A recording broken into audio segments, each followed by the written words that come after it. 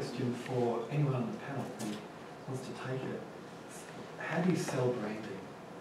Because when people come to you, often come going, oh, a logo, or, you know, so they're focusing on that output level, or coming and going, oh, I'm writing, but how do you broaden that conversation out to people who are still stuck at that end point? Who I just need a logo, yeah. I think it's about selling, or educating them first on what they, if they come to you for a logo, educating them on, again, that branding is greater than just the logo process. And really, I suppose, creating a bit of a vision for them, so listening to what they have and why they came to you for a logo, but then giving them answers that they didn't necessarily expect or anticipate that you would deliver. I think a bit of that thought leadership and acting like you're a partner in their business then allows you to give them a much broader picture. Is that vision different to the business's vision? Well, usually they have a pretty clear vision on who they are, but what they can't do is express a vision to take that to market. So that's where we generally plug in.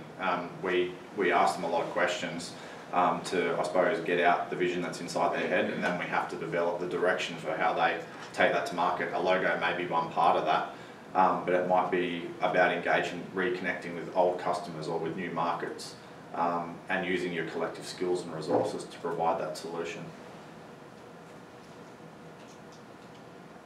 Can I just ask you, a little different, whether the rest of you have trademarked, and whether it's something, whether there's any value you think in that process? I have. It's on my list. Yeah, I have. Yeah. What do you recommend trademarking? What have you found? Because you all have different elements in your businesses. Yeah. What would be your trademark? I've registered my logo as a registered brand. I already have one, and we're rebranding.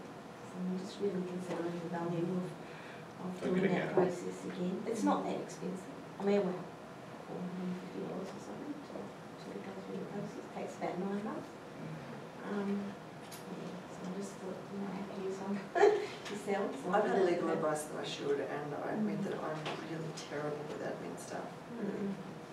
And that's mostly because I'm in my business and I do everything. And so there are quite a few things that often get put on the list that don't get cut. I guess my view is listening to you guys, you've put a lot of work into it, and at some point you do need to protect that. You can do that right on through IPS Trade. Yeah. Just Very easy, that's very helpful actually. I know, sir. I know. I was just wondering what I think it adds value to your brand. And if you wanted to sell your business in the future, it adds value there. Because once you lodge the application, you can use the symbol, can't you? Just pending, or just use the symbol.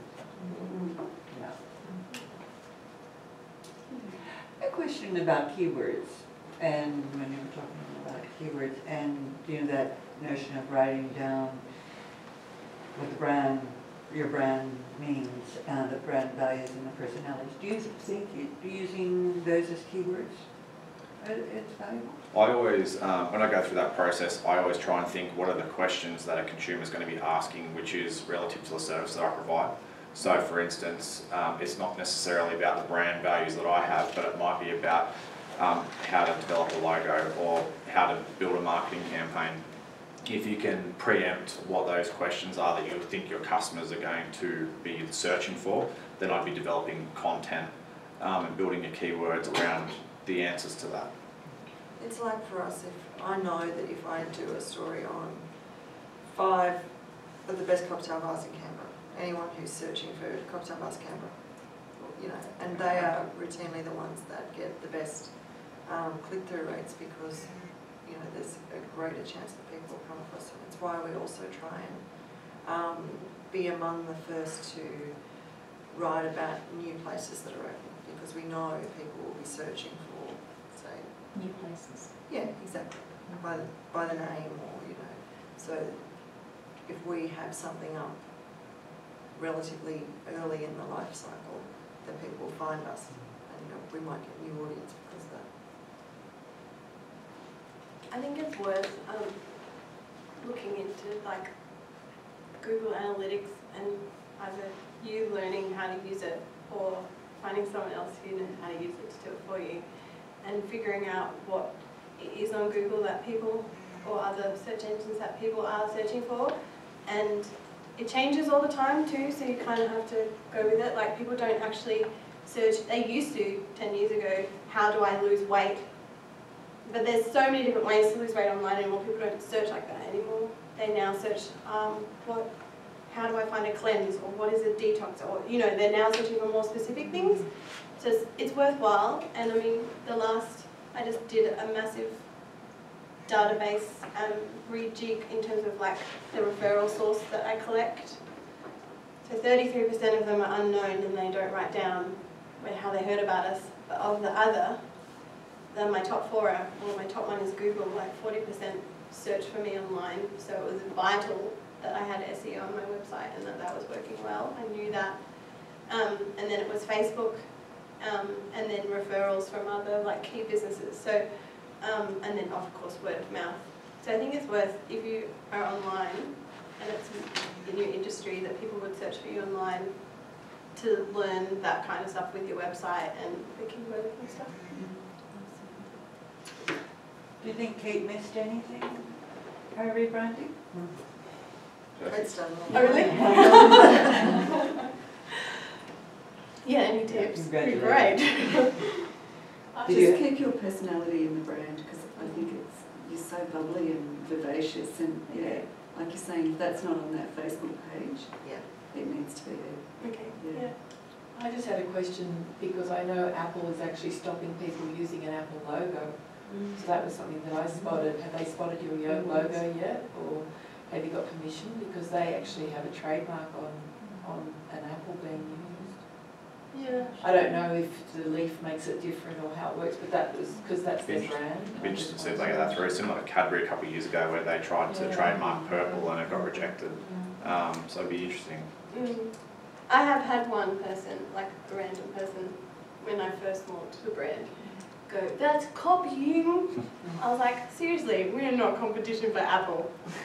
But I mean. But you have that trademark? Yeah. No. Oh. They do, so you may. Oh, Apple has a trademark. Yeah, you may still yet hear from them. But I really like it. And I love the heart in Right, it. taken out of it. We'll just change it to another fruit. Or you could do the thing, Yeah, I had rather, you could I make mean, the I heart had and just one. wondered, but Yeah. I only just saw it on TV. Somebody is being sued by Apple recently. There was two of them. One was a clothing one, and one was to do with the apple. That's why I wondered. But the Apple That is logo has a beautiful. bite on it. And Kate's doesn't say. It's different. Yeah, it may be. That's why I was wondering if it. I also don't use the apple alone. I use the apple with the circle. Yeah. I guess my question is like if you've got a close brand, how do you check for that, or you don't? It's so, I remember years ago working on for the Riverina Food Group, and they'd done all this market research developing this logo of sunrise over kind of irrigation fields and stuff. And then they actually went through a process with a marketing consultancy, and they pulled up, I reckon, about a dozen nearly identical logos from across the world. It's kind of like there are finite images. It happens. Yeah. I was wondering about that. Yeah, I like it with that. Any questions about your own brand, sir? You want to discuss your individual brand? I think it'd be, quite a few of you have mentioned the need to understand the personality of your brand and to go out and ask your colleagues and friends and clients and whatnot. It'd be great if there was some kind of template survey thing that you could use. Any recommendations on how you might approach that? Because I'm imagining just calling up someone, asking them questions. Yeah. But if I had some guidance on what questions to ask, it would really help. I've got a few things at the office which are all sort of about, I guess, current state and desired state and perception and all of that sort of thing. I'll dig out. If I find things, I'll send them to Sue when she can. Any suggestions? I think it's very individual. You could ask your clients how they perceive you or Yep. your business, and what sort of words come up for them. Yep. Maybe. Yep. And that will bring out your personality. Yeah, so I think it's just that, it's that initial question. Yeah. I think too, you just have to start the brainstorm, because I know when I was working with Candice and she would ask me these questions like that, I was like, I don't know, you know, but it wasn't until I started just writing random stuff down that then all of a sudden it clicked. You'd write down a word, you're like, no, that's actually not me, and then you kind of, it's sort of, I think it's important, yeah, to give yourself that space to kind of get it flowing, I guess, because sometimes when you initially think about your business, it's just that you're just drawing blanks a bit. Yeah. But I think it is really important to get other people's perceptions of you, because the whole thing about branding is that, you know, there's that saying, it's not what you say you are, it's what they say you are. So, you know, you might think that you're putting a certain image out there, but the people that are actually consuming your messaging might be completely different. Thank you. Do you think leading people in, or just like it's a question like, what does the healthy eating club mean to you? Is that too broad? No, I don't think so, no. What attracted you to the Healthy Eating Club? Testimonials too, can sort of bring out what people perceive your brand to be.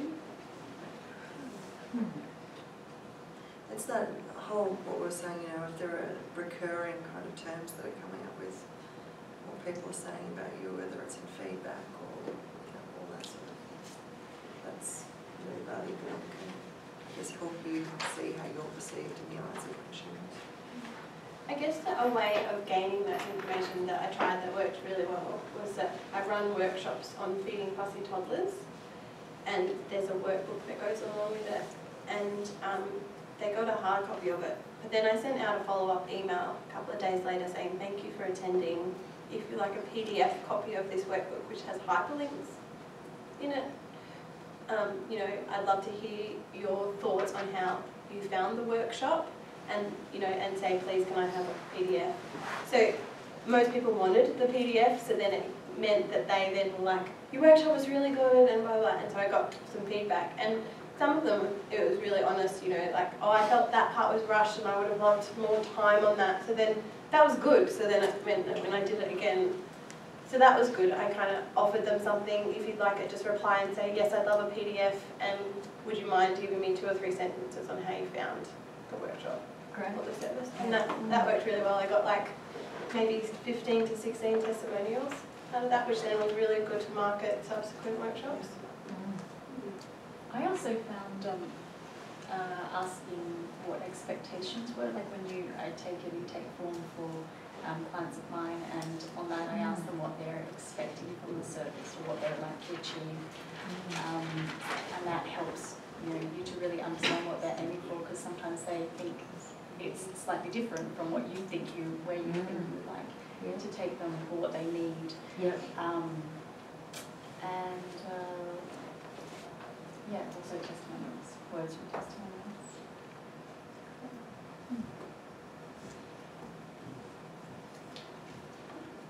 I mean, we could kind of break informally, and there might be questions that people might want to ask of you individually. But is there anything else, or is there anything that anyone